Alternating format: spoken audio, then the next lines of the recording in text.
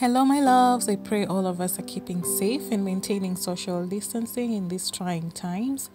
I know it's been awfully quiet here and your girl has been MIA for a while. But first, this week's project is a part 2 of this bed cover transformation that I did on this project, which I've linked in the description box in case you missed it.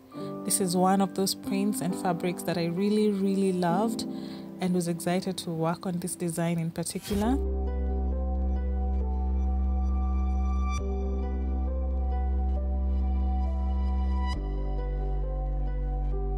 Which I transformed to this cute dress that I love so much.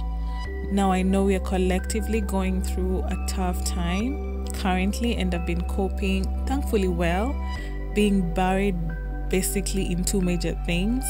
One is being a couch potato just as much as I've been productive and buried in creating with the other half. I decided to take it easy and digest each day as it unfolds, so whenever my creative juices just piled up, I got lost in creating, and the other half literally on the couch binge watching series and movies. I'd like to know how you guys have been coping, so please let me know, and if you'd like to see how this look came about, then just keep watching. Now I realized that I lost all the footage I had for the beginning of this project, which made me shed literal tears, so please just bear with me. What I basically did was take the remaining set of fabric and trace the bodice and skirt bottom that led to this, and I installed the hidden zip at the back.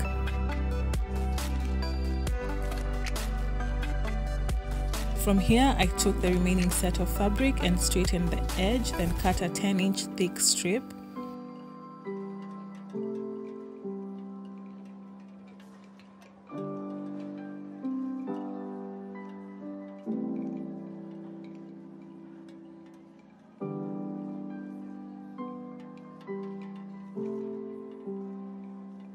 I then measured the length of the other piece and straightened the edge, then folded it in half to have 2 equal strips that were 7 inches thick.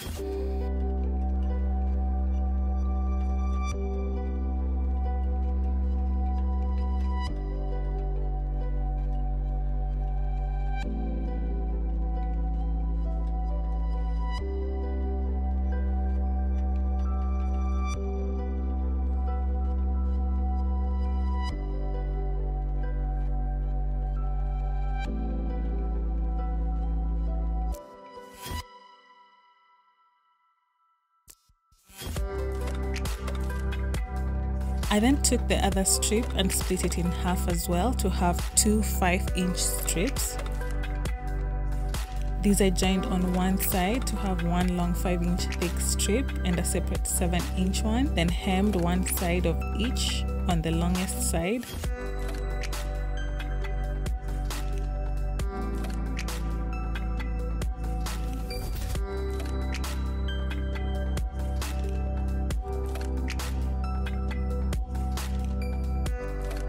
I then did loose long running stitches on the other open side and made gathers.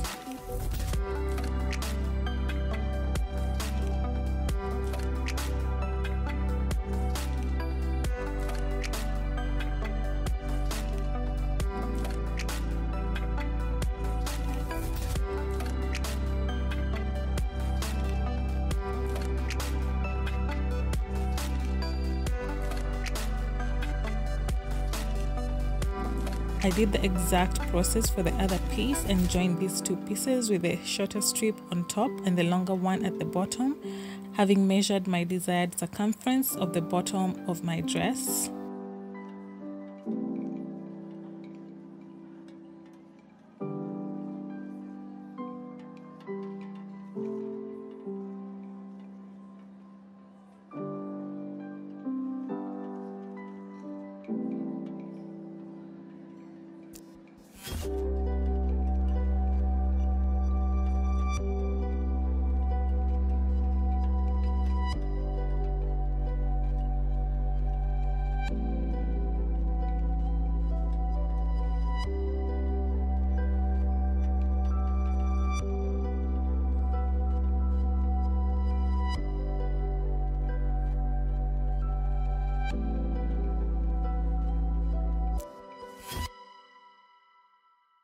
I then undid a small section of the back middle joint and aligned this strip around the dress, then stitched it in place with the right sides for both facing each other.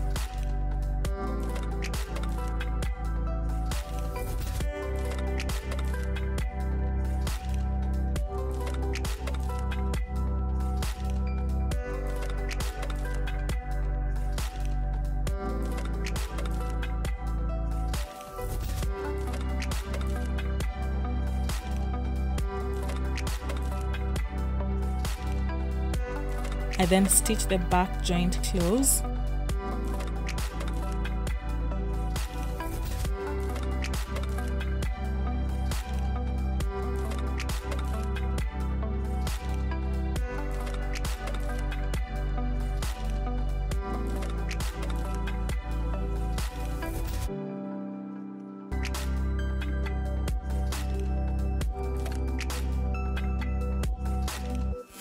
I still had some other pieces left, so I took one and straightened the sides and manipulated it to make a strip in reference to my measurements, then hemmed the long edge sides.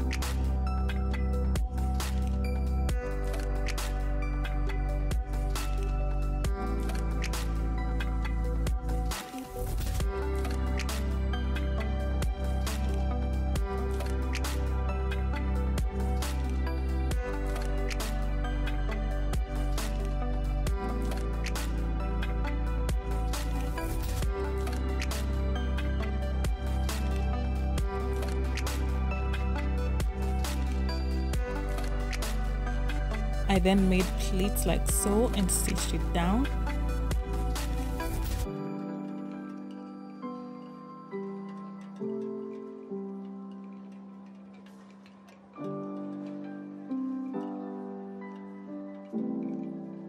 I did the same for the other side.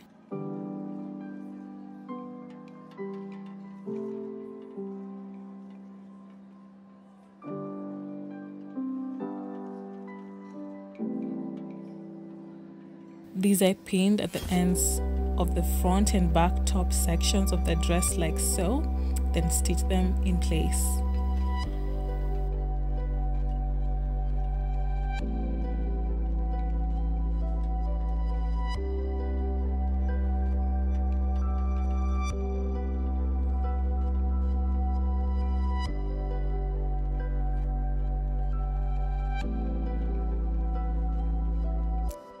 I then did overlock on the entire dress, and with that I was all done.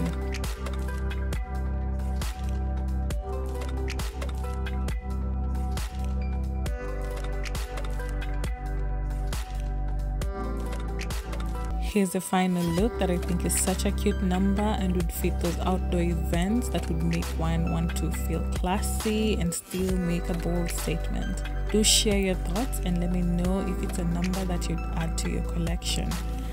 Until the next one, I wish you safety, good health, and a sane mind with ample rest as we continue to soldier on together during this quarantine period. Please stay safe, and I cannot wait to share everything that I've created during this period. See you guys soon. Until the next one, bye loves.